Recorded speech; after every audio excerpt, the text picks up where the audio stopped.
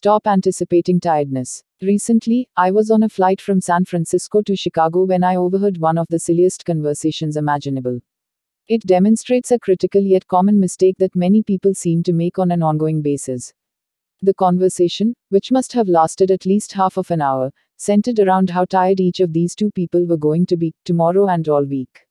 It was as if each person was trying to convince the other, and perhaps themselves, how many hours and how hard they were working, how few hours of sleep they were going to get, and, most of all, how tired they were going to be.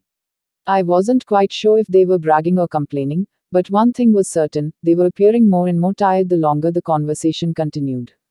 They each said things like, "Boy, am I going to be tired tomorrow, I don't know how I'm going to make it through the rest of the week, and I'm only going to get 3 hours of sleep tonight." They told stories of late nights, lack of sleep, uncomfortable hotel beds, and early morning meetings. They anticipated feeling exhausted, and I'm sure they were going to be correct in their assumption. Their voices were heavy, as if the lack of sleep they were going to get was already affecting them. I actually felt myself getting tired just listening to part of the conversation. The problem with anticipating tiredness in this way, or in any way, is that it clearly reinforces the tiredness. It rivets your attention to the number of hours you are sleeping and how tired you are going to be. Then, when you wake up, you'll likely do it again by reminding yourself how few hours it has been since your head hit the pillow. Who knows what really happens, but seems to me that anticipating tiredness must send a message to your brain reminding you to feel and act tired because that is the way you have programmed yourself to respond. Clearly, everyone needs a certain degree of rest.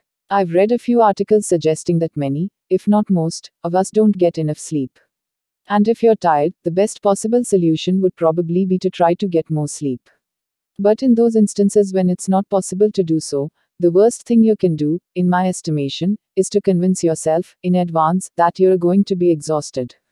I've found that the best strategy is to get as much sleep as I possibly can and be grateful for whatever amount that might be. Because I travel a great deal for speaking engagements and promotional events, there are times when I get as few as 3 or 4 hours of sleep, occasionally even less.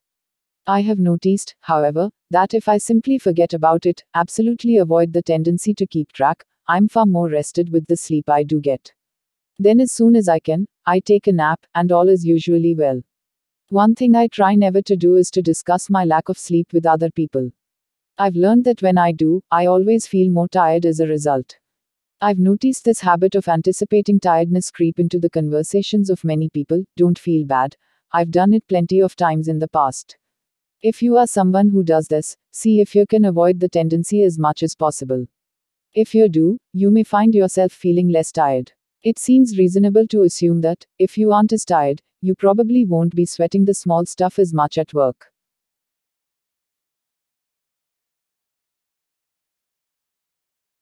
If you enjoyed this video and want to hear from us again, be sure to hit that subscribe button and bell icon before you go. It encourages us to create more informative content for you. Thank you.